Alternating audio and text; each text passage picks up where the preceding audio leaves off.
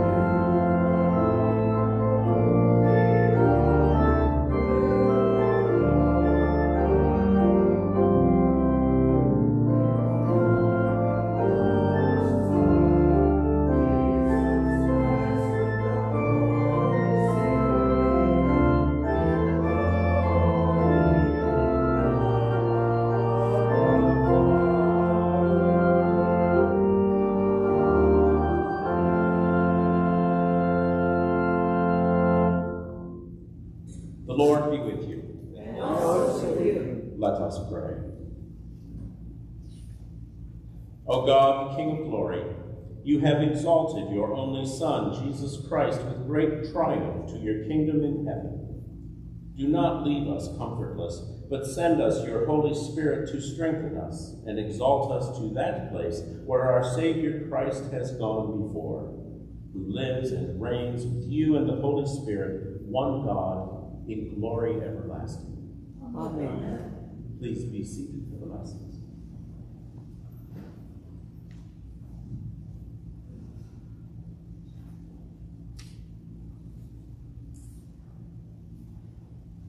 A reading from the Acts of the Apostles. In those days, Peter stood up among the believers. Together, the crowd numbered about 120 persons, and said, "Friends, the scripture had to be fulfilled, which the Holy Spirit, through David, foretold concerning Judas, who became a guide for those who arrested Jesus. For he was numbered among us and was allotted his share in this ministry." So one of the men who have accompanied us during all the time that the Lord Jesus went in and out among us, beginning from the baptism of John until the day when he was taken up from us, one of these became a witness with us to this resurrection. So they proposed two, Joseph, called Barsabbas, who was also known as Justus, and Matthias. Then they prayed and said, "Lord, you know everyone's heart. Show us which one of these two you have chosen to take the place in this ministry and apostleship from which Judas turned aside to go to his own place." And they cast lots for them, and the lot fell on Matthias, and he was added to the 11 apostles. The word of the Lord. Thanks be to God. Our psalm this morning is Psalm 1, found in our service bulletin. Let us recite the psalm responsibly by full verse. Happy are they who have not walked in the counsel of the wicked, nor lingered in the way of sinners, nor sat in the seats of the scornful. Their delight is in the law of the Lord, and they meditate on his law by streams of water, bearing fruit in due season, with leaves that do not wither. Everything they do shall prosper. It is not so with the wicked. They are like chaff which the wind blows away. Therefore the wicked shall not stand upright when judgment comes, nor the sinner in the counsel of the righteous. For the Lord knows the way of the righteous, but the way of the wicked is different.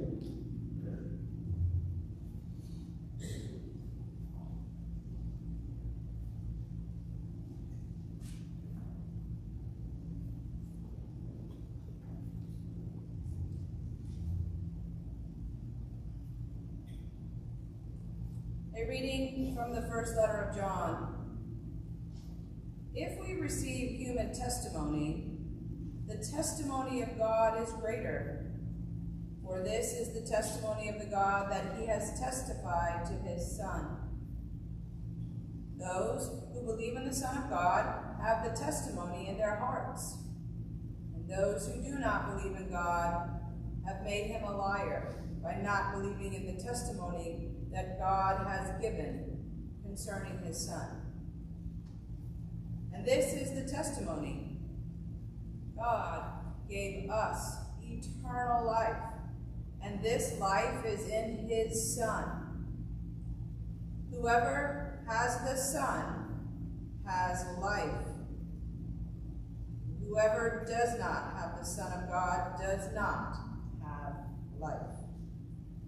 I write these things to you who believe in the name of the Son of God, so that you may know that you have eternal life. The word of the Lord. Thanks be to God.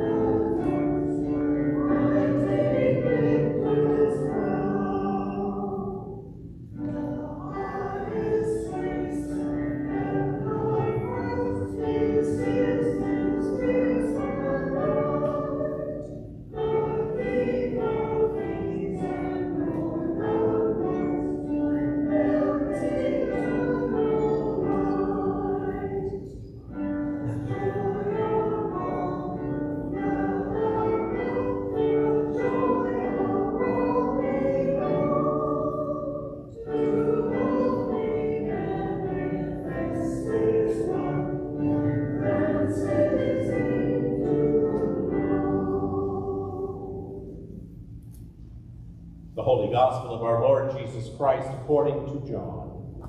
Glory to you, Lord Christ. Jesus prayed for his disciples, saying, I have made your name known to those whom you gave me from the world. They were yours, and you gave them to me, and they have kept your word. Now they know that everything you have given me is from you. For the words that you gave to me I have given to them, and they have received them, and know in truth that I came from you, and they have believed that you sent me. I am asking on their behalf. I am not asking on behalf of the world, but on behalf of those whom you gave me, because they are yours. All mine are yours, and yours are mine, and I have been glorified in them. And now I am no longer in the world, but they are in the world, and I am coming to you. Holy Father, protect them in your name that you have given me, so that they may be one as we are one. While I was with them, I protected them in your name that you have given me. I guarded them, and not one of them was lost, except the one destined to be lost, so that the scripture might be fulfilled.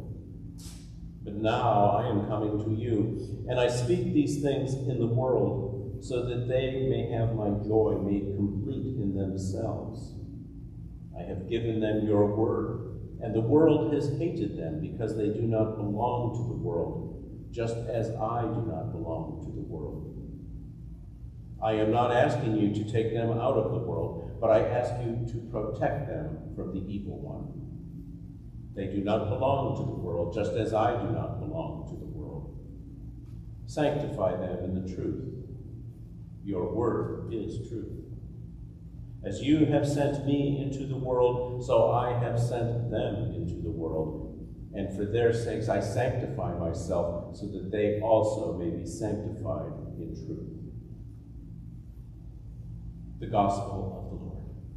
Praise to you, Lord Christ.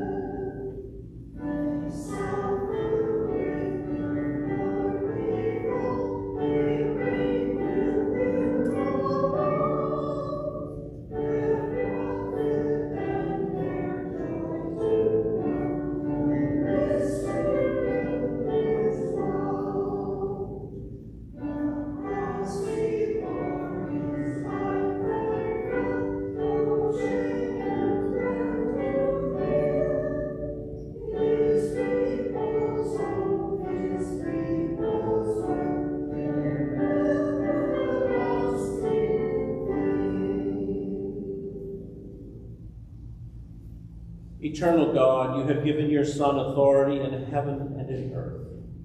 Grant that we may never lose the vision of his kingdom, but serve him with hope and joy. In the name of God, Father, Son, and Holy Spirit. Amen. Let me begin by wishing all our mothers, grandmothers, and great-grandmothers. Any great-great-grandmothers here today? Wishing all of you a very happy Mother's Day. For just a little perspective, where would any of us, including Jesus, be without his mother? Over the last few weeks, we have been working our way through portions of Jesus' final discourse in the Last Supper from the Gospel of John. As I'm sure you have noticed, the readings have been getting progressively denser and more theologically complex. That reading this morning was a bit of a mouthful, wasn't it? Yes. This trend continues this morning as we move into the conclusion of the final discourse. Recall that the final discourse is an extended farewell address and teaching Jesus delivers to his gathered disciples within the context of the Last Supper. They are words of reassurance to the disciples as he prepares for the events that will shortly follow now that his hour has arrived and it is time for his mission to be fulfilled. Once Jesus has finished all he has to say to the disciples, he turns and prays to God the Father. This prayer is the conclusion of the final discourse and the Last Supper. When it ends, Jesus and the disciples leave the city and go to the garden where he will soon be arrested. Our reading today is in the middle portion of this prayer. One can sense both the immediacy and the intimacy of this prayer. Along with the disciples, we are merely eavesdroppers on this conversation between Father and Son. As we have heard throughout the fourth Gospel, the unity of Father and Son is readily apparent, as well as the obedience of the Son to the will of the Father. Jesus models the confidence and certainty of prayer with which he has been teaching and reassuring the disciples. As the first sentence makes clear, at this point in the prayer, Jesus is praying directly for his disciples. He acknowledges that all things come of the Father, for they were yours and you gave them to me. In his teaching, Jesus has made God's name known to them. The full implication of this phrase, made your name known, is much more than simply preaching and teaching about the goodness of God. Rather, it implies that Jesus has revealed the very identity and nature of God to those whom he has been given, and that they have come to understand, to truly and fully know that Jesus has indeed been sent from God. As the prologue of the fourth gospel makes clear from the very beginning, Jesus is God, and God has chosen to dwell among us. As Jesus' hour approaches, the verb tenses in our narrative continually shift, collapsing time around the events at hand. Jesus speaks of those events as happening, as having already been accomplished, and about to occur. Now that Jesus is preparing to meet his hour, and fully aware that this will take him away from his disciples, he in turn entrusts their care and protection back to God. He certainly presents a worrisome state of affairs. He has protected them in God's name, but now returns them to God. They will remain in the world and will need such guidance and protection. For John, in these accounts, the world is not our modern concept of an overcrowded planet and all that dwell therein. For the fourth evangelist, the world is the forces aligned against the will of God. It is in that sense that Jesus and his disciples have lived in the world, but have not been part of the world. And for that reason, the world has hated them. It is a darkness that even worked its way into Jesus' inner circle, turning one of them away from the light. That anger and hate tries to silence the message by putting the messenger to death. We know it didn't work. We also know, as Jesus taught, and as Martin Luther King told us, darkness cannot drive out darkness. Oh my goodness, I think the battery just went dead. Can you hear my outside voice? Yes. As Jesus and Dr. Martin Luther King told us, darkness cannot drive out darkness. Only light can do that. Hate cannot drive out hate. Only love can do that. It is significant to note, however, that as difficult and dangerous as the world may be, Jesus does not pray that his followers be taken out of the world. He does not pray for the challenges to be removed, but for protection as they face the challenges. Indeed, he even says that rather than hiding from the slings and arrows of outrageous fortune, he is sending them out into the world. Just as he was sent from the Father to make God's name known in the world, so now his followers are charged with continuing that same work in the world. It will certainly not always be easy. It could even be dangerous, dare I say deadly. It is living the life of selfless love, humility, and service exemplified in the foot washing earlier that same evening. It is the life of sacrificial love about to begin at this prayer's conclusion. The world can still be a very dangerous and even evil place. There are still many forces at large trying to exert power and control through intimidation, suppression, and violence, both here at home and throughout the world. There are spheres of darkness resistant to the light. As disciples, however, we too are called to be sent into the world. No matter how much we may desire to simply get away from it all, our place is in the world, even if we may not fully be of the world.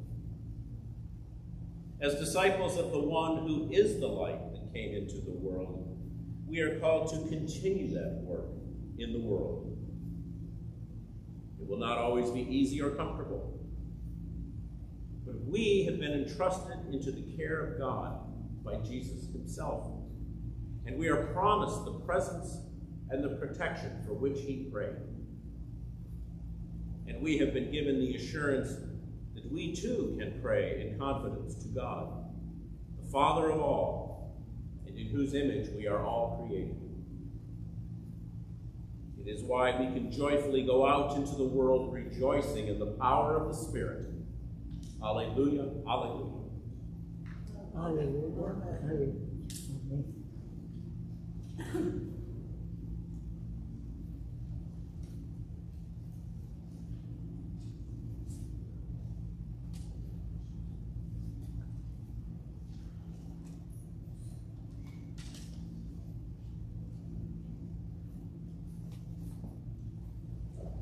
And now let us stand and reaffirm our faith in the words of the Nicene Creed. We believe in one God, The Father, the Almighty, maker of heaven and earth, of all that is seen and unseen. We believe in the Lord Jesus Christ, the only Son of God, eternally begotten of the Father, God from God, light from light, true God from true God, begotten, not made, but one being with the Father. Through him all things were made. For us and for our salvation, he came down from heaven. By the power of the Holy Spirit, he became incarnate from the Virgin Mary and was made man. For our sake he was crucified under Pontius Pilate. He suffered, died, and was buried. On the third day he rose again in accordance with the Scriptures. He ascended into heaven and is seated at the right hand of the Father. He will come again in glory to judge the living and the dead, and his kingdom will have no end. We believe in the Holy Spirit, the Lord, the giver of life, who proceeds from the Father and the Son. With the Father and the Son he is worshipped and glorified. He has spoken through the prophets. We believe in one holy Catholic and Apostolic Church. We acknowledge one baptism for the forgiveness of sins. We look for the resurrection of the dead and the life of the world to come. Amen.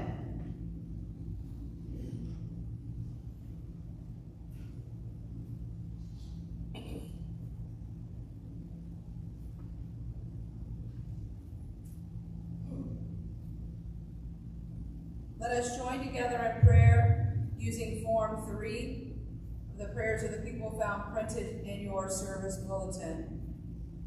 Father, we pray for your holy Catholic Church. That we all may be one. Grant that every member of the church may truly and humbly serve you.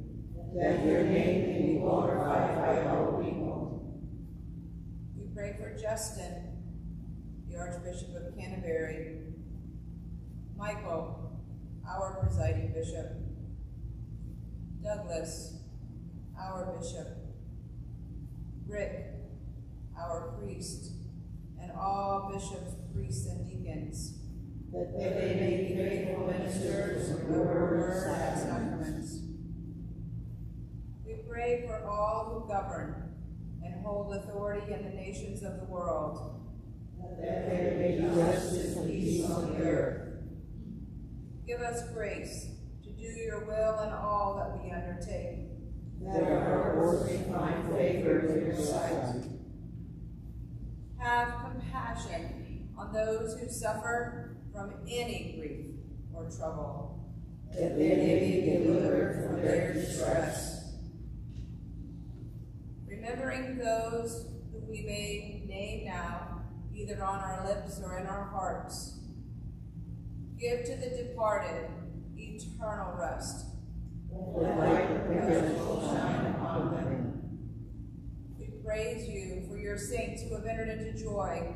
May we also come to share in your heavenly kingdom. Let us now pray for our own needs and those of others.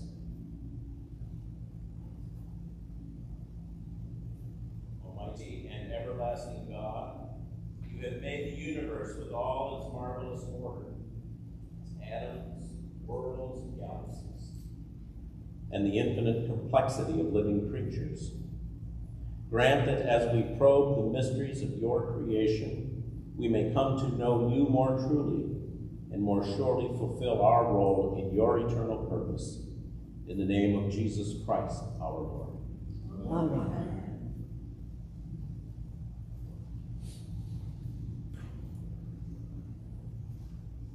The peace of the Lord be always with you. And also with you.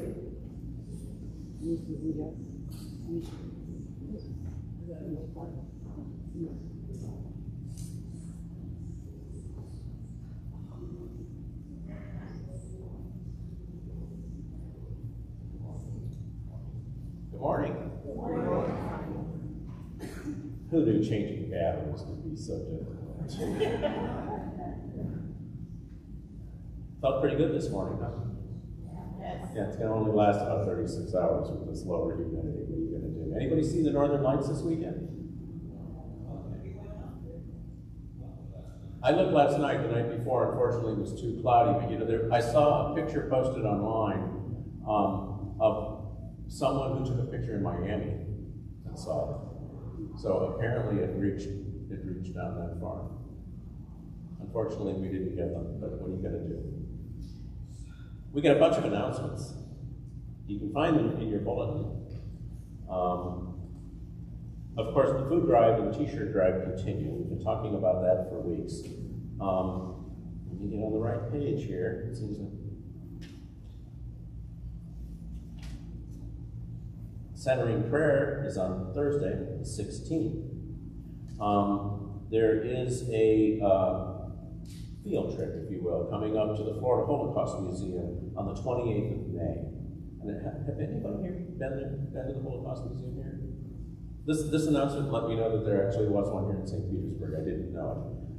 But it's going to be on the 28th of May, and we'll go down and have a tour and then gather and have lunch somewhere down there. That needs yet to be determined. It promises to be a good time, so if you're interested, there's a sign-up sheet in the narthex. And as it says here, the cost, I think, is $15. Next Sunday is Pentecost. Pentecost is one of the great feast days of the church. So, and we will be gussying up that service a little bit next week with incense and chanting and a couple extra vestments and such. Traditionally, red is the color of Pentecost. Red represents the color of the Holy Spirit. And so you'll see a lot of red in here, and traditionally people wear red shirts on Pentecost. So if you got some, red stuff you want to pull out of the closet, next Sunday is the day to wear it. We got a couple other things coming up to note. On January 9th, ECW is putting together a Paradise Express Sunset Dolphin Tour. Assuming this is a boat ride that goes out into the Gulf and we watch the sun go down. This is not a fundraiser. This is just a fun trip. Okay. So there'll be more information in the bulletin next week about that. But think about that on June 9th. It should be a lot of fun. One other thing we're doing is the Church Periodical Club Collection. This is a church organization that helps poorer missions and churches within the Episcopal Church that need things like books and magazines and periodicals and stuff. So if you would like to donate to this, envelopes are available in the narthex as well. Any birthdays today?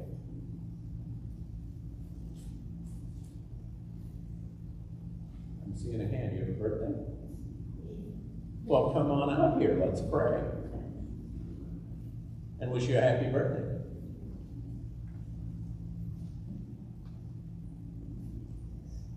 When's your birthday? Saturday yesterday, Saturday next? Saturday next. Okay, great. So let's pray for your birthday. I'd just like to make sure before I embarrass myself even more. Let us pray. Oh God, our times are in your hand. Look with favor, we pray, on your servant Debbie as she begins another year. Grant that she may grow in wisdom and grace, and strengthen her trust in your goodness all the days of her life. Through Jesus Christ. Happy birthday. Any big plans? Any big plans? Oh? Great, great. I'll watch for the noise and the smoke from the candles on the horizon. Anniversaries? I've heard rumor of an anniversary.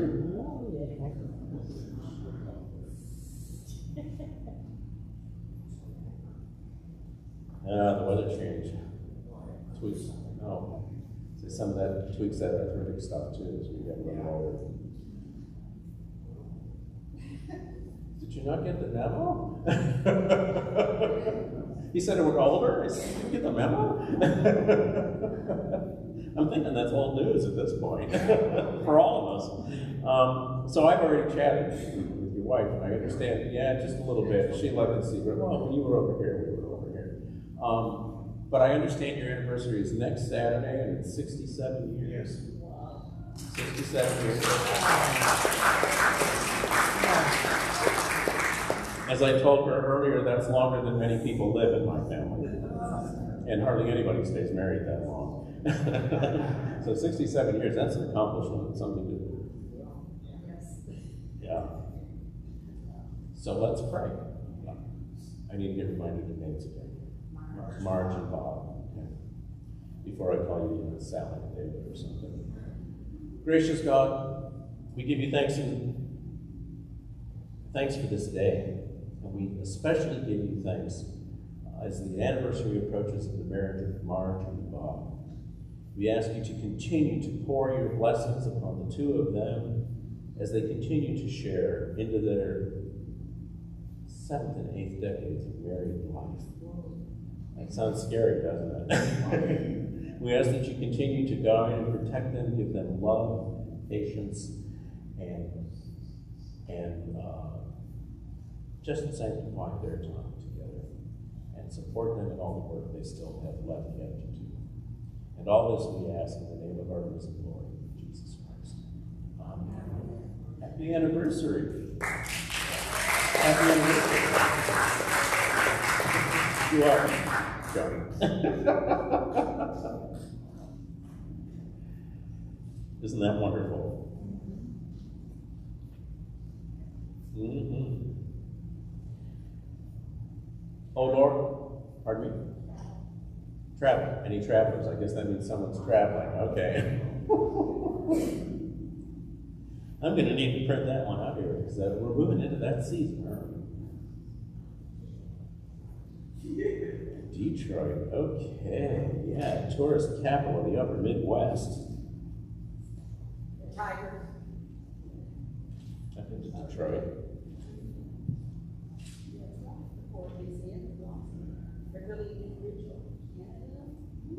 I've been to the airport too. They have the line down the middle, so like this road. So when are you leaving? I'm leaving Friday and returning the 25th. Okay. I hope it's the best.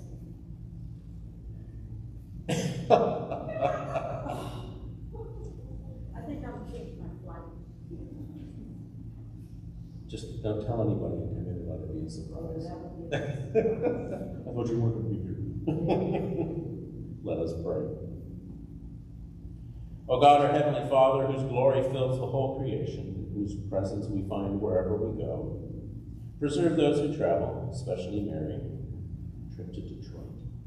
Surround her with your loving care, protect her from every danger, and bring her safely to her journey's end, through Jesus Christ our Lord. Amen. Have a good time. Tell the Tigers I said hi. Sorry, Jan. I do love the Tigers too.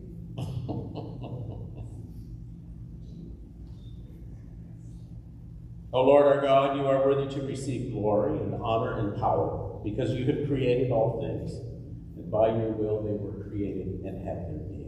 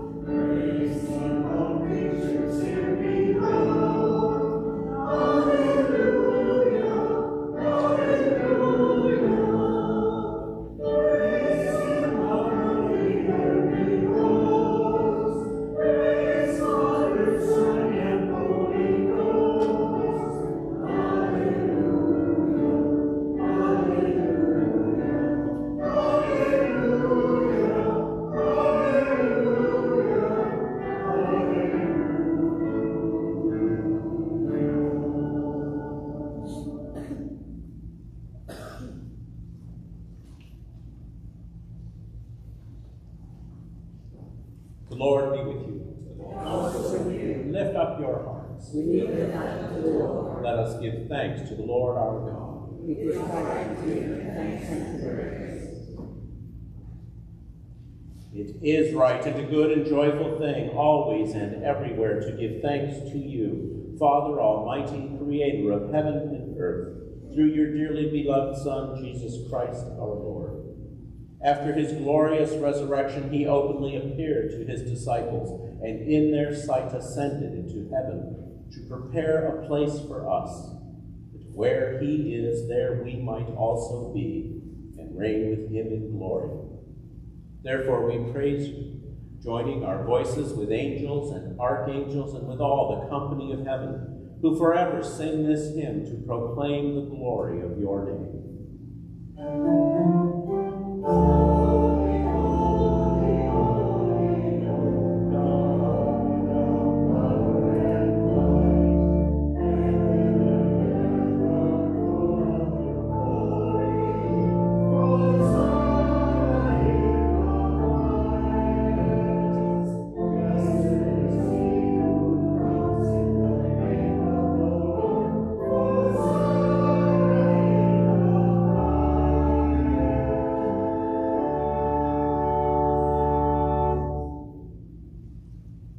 We give thanks to you, O God, for the goodness and love which you have made known to us in creation, in the calling of Israel to be your people, in your word spoken through the prophets, and above all in the word made flesh, Jesus, your Son. For in these last days you sent him to be incarnate from the Virgin Mary, to be the Savior and Redeemer of the world. In him you have delivered us from evil and made us worthy to stand before you. In him you have brought us out of error into truth, out of sin into righteousness, out of death into life. On the night before he died for us, our Lord Jesus Christ took bread. And when he had given you thanks, he broke it. He gave it to his disciples and said, "Take, eat. This is my body, which is given for you. Do this in remembrance of me."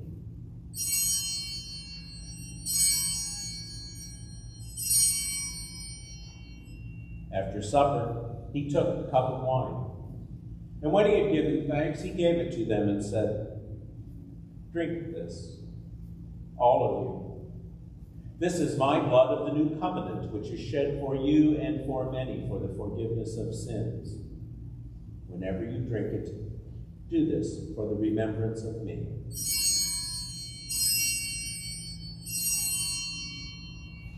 Therefore, according to his command, O Father, we remember his death, we proclaim his resurrection, we await his coming in glory. And we offer our sacrifice of praise and thanksgiving to you, O Lord of all, presenting to you from your creation this bread and this wine. We pray you, gracious God, to send your Holy Spirit upon these gifts, that they may be the sacrament of the body of Christ, and his blood of the new covenant. Unite us to your Son in his sacrifice, that we may be acceptable through him, being sanctified by the Holy Spirit. In the fullness of time, put all things in subjection under your Christ, and bring us to that heavenly country, where with all your saints we may enter the everlasting heritage of your sons and daughters, through Jesus Christ our Lord, the firstborn of all creation, the head of the church, and the author of our salvation. By him and with him and in him, in the unity of the Holy Spirit, all honor and glory are yours, Almighty Father, now and forever. Amen.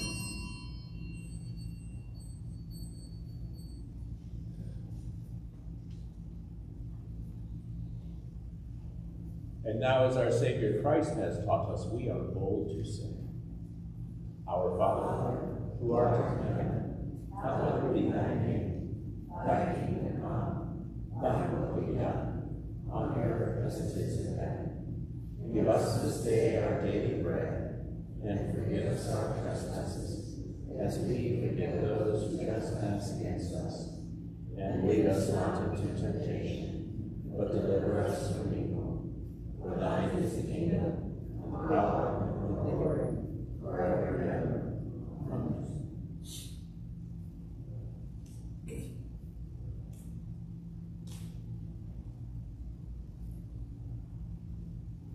Amen.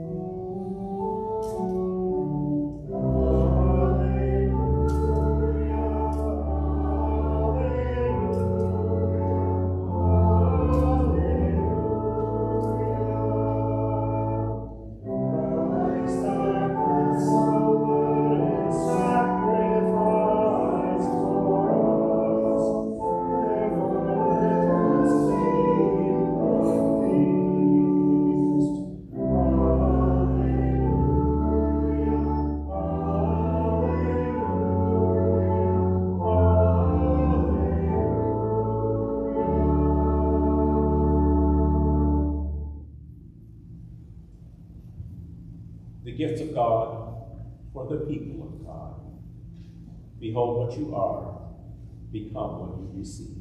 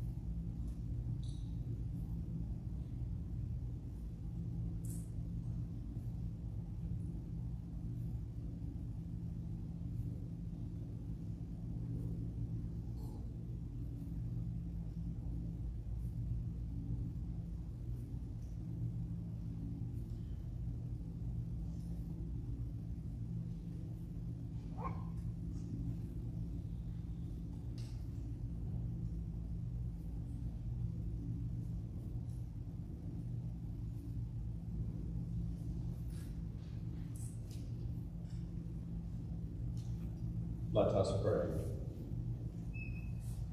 Almighty and ever-living God, we thank you for feeding us with the spiritual food of the most precious body and blood of your Son, our Savior, Jesus Christ, and for assuring us in these holy mysteries that we are living members of the body of your Son and heirs of your eternal kingdom.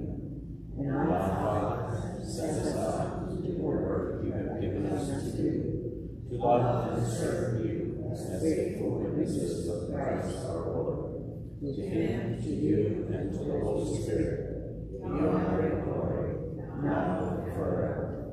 Amen. The God of peace, who brought again from the dead our Lord Jesus Christ, the great shepherd of the sheep, through the blood of the eternal covenant, make you perfect in every good work to do his will, working in you that which is well-pleasing in his sight. And the blessing of God Almighty, the Father, the Son, and the Holy Spirit, be with each of you this day, and remain with you always. Amen.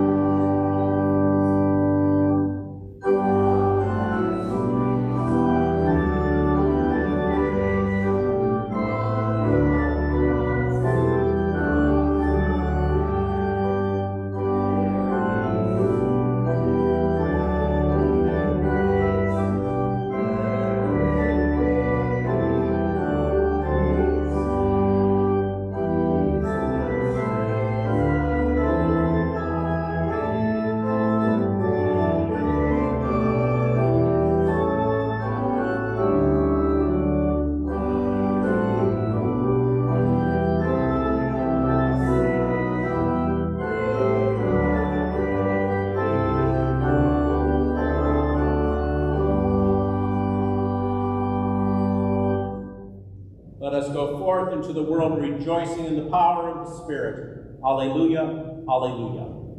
Thanks be to God. Hallelujah, hallelujah.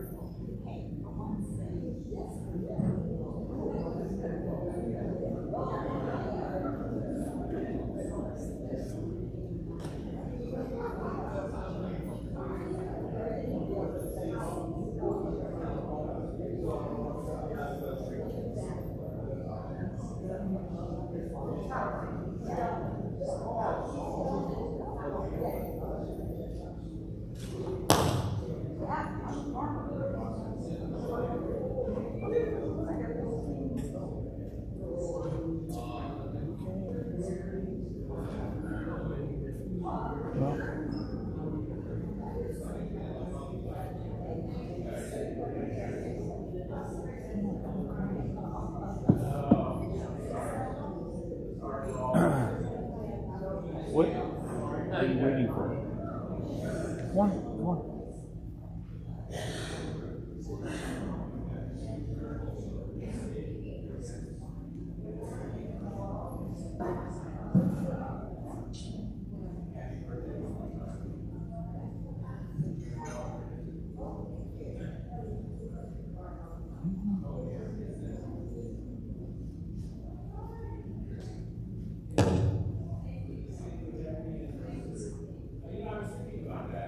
I've spoken now.